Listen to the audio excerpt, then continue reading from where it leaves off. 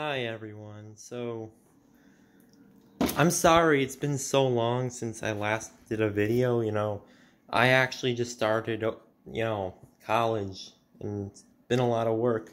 But anyways, let's get right into this. So, I'm earlier today actually, I was on Reddit. I was looking up because I was trying to see if it's possible to run Doom 3 BFG edition on Windows 2000, and I came across this particular Reddit post. Someone was asking, because apparently what they were saying was they played Doom 3, the vanilla, this is the vanilla Doom 3, on XP 7 and Windows 10, but they've never done it on 2000, and they can't find any footage of it. So, they wanted to see if there's any footage, because, for the vanilla Doom 3 and the Resurrection of Evil, that's the earliest version of Windows that it natively supports. So, I was thinking, because no one responded, and I actually told the guy I'd be making a video on this, so I was thinking, how about I show you guys this rig I'm running with Windows 2000, dual 1080p AOC monitors, dual 1920 by 1080 monitors, and this is actually fairly modern hardware. I mean, it's not my 12900K, but see, we have a hot swappable drive bay, DVD drive. I actually gave my 12900K to my best friend because I was like, I want to challenge myself. Use some older hardware as my main machine, because I figured I don't need a 12900K, even though I could use it. So I was like, I ended up just using an i7. My main machine is running an i7 2600 with Windows 7, but this one has an i3 9100F. So there's I'm running a Gigabyte B365 DS3H board. I'm running a GTX 460 for the video card. Now, that was the one that my friend originally had, but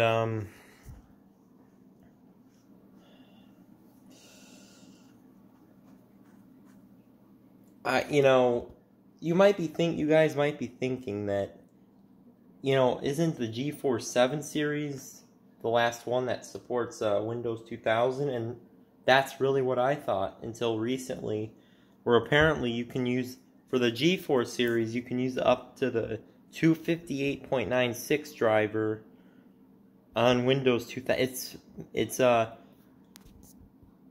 It says Windows, it's labeled as Windows XP, but Windows 2000 works perfectly fine. So, that ended up working fine. And yeah, it actually works on vanilla 2000 without the extended kernel. I have the extended kernel, not the extended core, but just so I can get on modern websites, I can use like Firefox 52 and stuff like that. If we go to take a look at the back, I'm actually using a PS2 keyboard because for some reason the modded Intel USB 3 driver I'm using was not working even after I had to use it to install Windows 2000, because I tried, for Windows 2000, integrating that USB driver won't work. So I had to, but even afterwards, for some reason, it just wasn't recognizing USB keyboards, so I had to keep using the PS2 one. And then for the mouse, I was able to use USB. For the Ethernet and audio, it's Realtek, which obviously is, for legacy support, Realtek is your best bet by far. Yes, did I say the power supply already? Yeah, CX650M. Yeah, this board actually has onboard VGA, which for a 300 series board is pretty impressive. I lost the I/O shield to this board, so that's why there's no I/O shield. It's not because I forgot to put it in. And then also besides 2000, I actually have Windows 8.1 installed. I have a 970 250 gig 970 Evo in there. So, you know, so I have, but unfortunately 2000, as far as I know, doesn't have any native or modded N.2 NVMe drivers, so yeah, 16 gigs of RAM.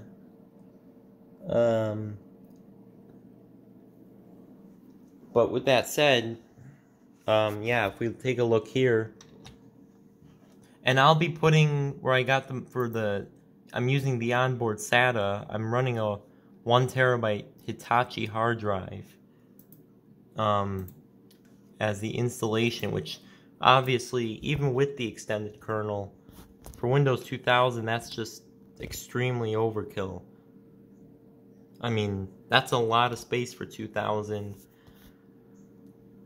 So, but yeah, if we go to my computer, yeah, I'll be putting in the description where I got, you know, maybe that Reddit post and like the MSFN forum where I got the SATA and USB drivers. Here's the little specs. 4 cores. We're only using 257 megs of RAM right now, and which is pretty good. And oh, and by the way, with this USB driver, I don't think ACPI won't work. It won't work with ACPI, and it won't work with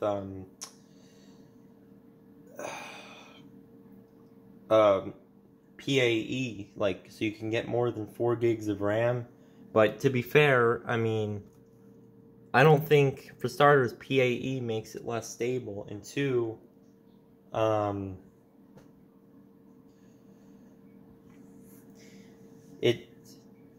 4 gigs of RAM is probably plenty for Windows 2000. So, device manager, yeah, of course.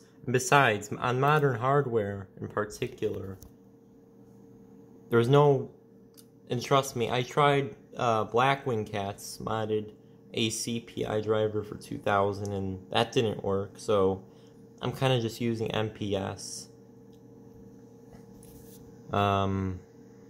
Display adapters, GTX 460, and then if we go down here,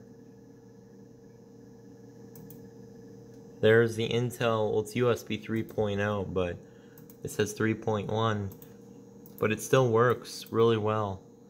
Now, I guess let's get to the moment of truth and launch Doom 3. You know, maybe eventually I'll make a small tutorial like on how to, like, I know for XP there's that patch integrator where it'll do it automatically, but I'll show you guys how to manually replace that ACPI driver. But you know, ACPI in general is not as stable, so it's usually better to use MPS if possible. Oh yeah, give me 1 second, guys. Yeah, so I still had it in windowed mode. So now we can go ahead and start it. And seeing as we're running a dual monitor, turn off the speakers a bit. But yeah, there we go. Doom 3 running on. And obviously, again, this isn't even a virtual machine. This is a solid rock solid 2000. We could start a new game.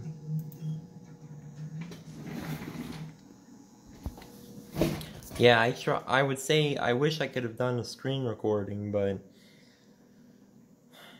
I tried a couple different pieces of software, and even Bandicam wasn't cooperating. I mean, there was video, but the audio wasn't working, and so that ended up being a dud. So I just kind of...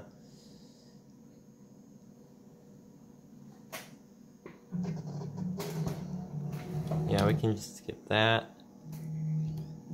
Yeah, see, we can start. Welcome to Mars.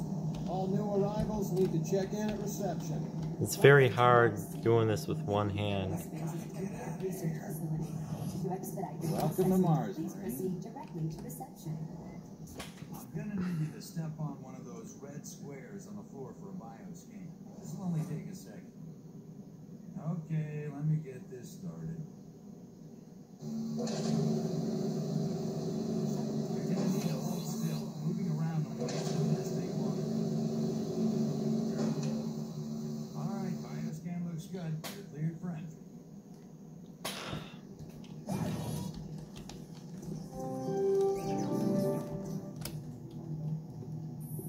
Yeah, I can hardly do this. Oh shoot. But you guys kind of get the idea. I'm here because there seems to be. Doom 3 works very, very well on 2000, you know. And here there's people actually trying to get this working on Windows, even on Windows 11, which I would never go to because there's just too much garbage. I'm avoiding Windows 10, let alone 11, but that kind of gives you an idea of what it's like to run Doom 3 on Windows 2000. And you know what, maybe, yeah, I'll be putting that Reddit link in, but so I think that's pretty much it for this video, but I just wanted to give you guys a quick video on that, and then